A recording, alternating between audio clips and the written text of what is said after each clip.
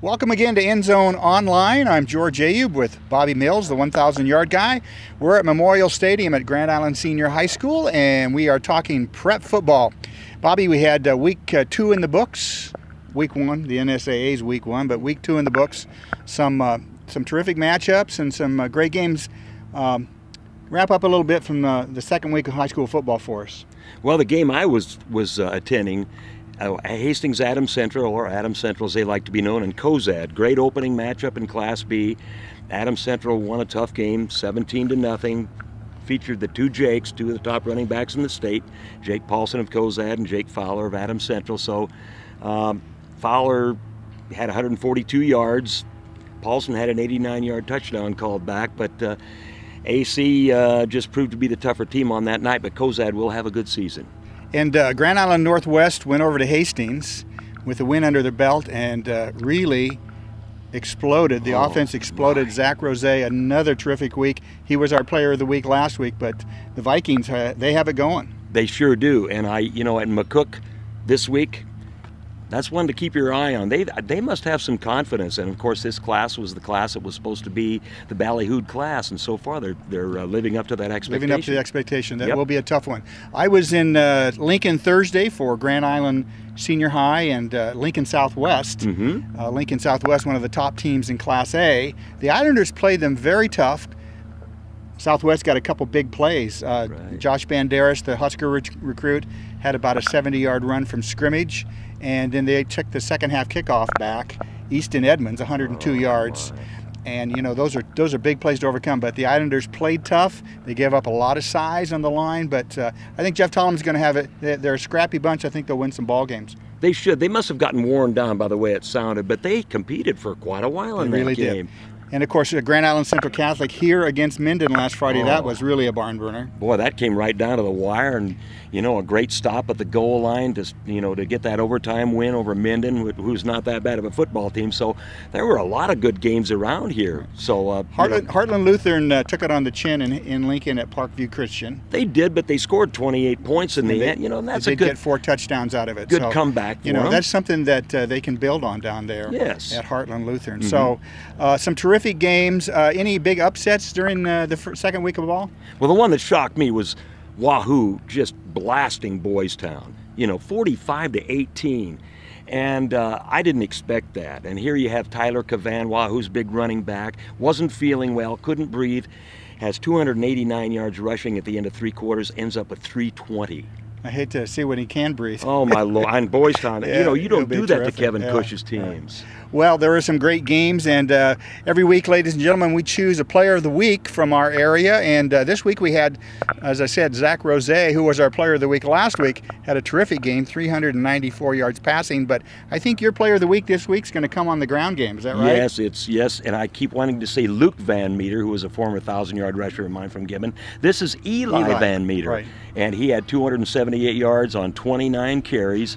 Touchdown runs of 3, 3, and 20 yards as his team beat Wood River 33-20. So Van Meter, not very big guy, about 150 pounds I think at tops, but he's a tough runner inside or outside, and he has a line this year, so I think Gibbon's going to do very well. I'd like to salute Eli and his wonderful coach, Mark McLaughlin, and his O-line. Terrific. So the Independent gets a certificate to our players of the week, and we will feature them each week on End Zone Online. So let's look forward, Bobby, to this coming week right here at Memorial Stadium. The Islanders, who are 1-1, take on the 1-1 Westside Warriors, who lost in overtime to Prep. Right. Any thoughts on that upcoming Class A contest? Well, Westside is going to provide a great opposition for Grand Island. They have a running back who was not supposed to be the load carrier this year by the name of Lane Yates. A week ago against Omaha Central, or 2 weeks ago I should say, he had 134 yards and 34 carries, so I guess he is carrying the load. This week, 203 yards on 23 carries. That's a lot of yards. 337 for the year, and the thing about this guy is he's used to be a slasher and a darter outside. They've taught him how to run between the tackles. Very formidable. They have enough of a passing game to get by. but they're going to have to stop this Yates kid on the ground. I'm sure. First and foremost. I'm sure defensive coordinator Mike Shadwinkle has his number. Yes. On the Islander side of the ball, I mentioned before we came on the air here that Andrew Rojas had another great game in a losing effort at Southwest. Tough runner. Oh, boy. And you know, for a kid his size, he runs tough between the tackles. Which does prove that you don't have to be a big guy to play in Class A football. Back-to-back 100-yard games. Great effort. Yeah. Great effort. So it should be a good one out here. That's Friday night. We'll have highlights of that game online at theindependent.com. Northwest is heading to McCook.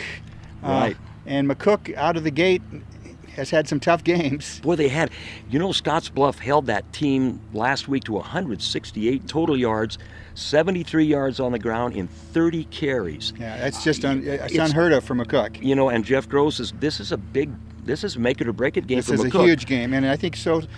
Also, I think, if the Vikings can get past McCook at McCook, they are on their way to a terrific season. I mean, they're already out of the gate well. They are, and this is a pivotal game for them also. But I think the Vikings will do very well down there. McCook has a pretty good defense, but their offense is really sputtering. So I've looked for a great ball game. This is a great opportunity for Northwest. Grand Island Central Catholic, they travel to SCOTUS. They travel to Columbus SCOTUS. Now SCOTUS lost last week to Aquinas. Everybody loses to David City Aquinas. They have a good running back by the name of, if I can see it here, Jake Huss, 739 last year's, but they have the same names. Loms have been there for a while. They've got Kyle Bonk. I played against his brother.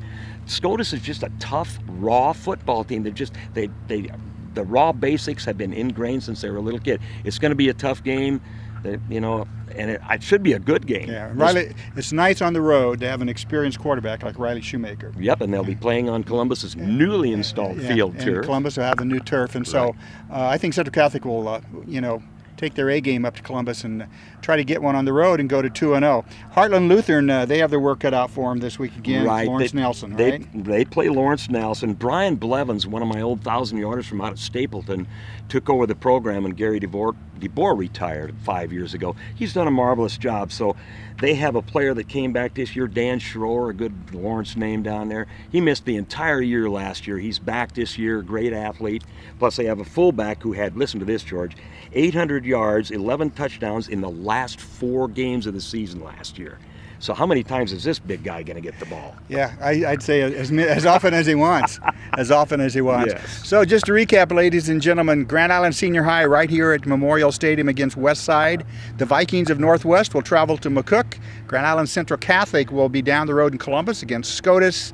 And Heartland Lutheran, that's a home game? I thought it was on the road. Or on the road at Lawrence Nelson. Yes, they're on the road at Lawrence Nelson. Those are our 4 town teams.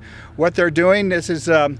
I hope that the weather cools off for them. It's about 192 degrees right now at Memorial Stadium. Sitting down on the turf, right. So this has been End Zone Online. I'm George Ayub with Bobby Mills. Look for highlights of the Grand Island Westside game over the weekend. That'll be at theindependent.com.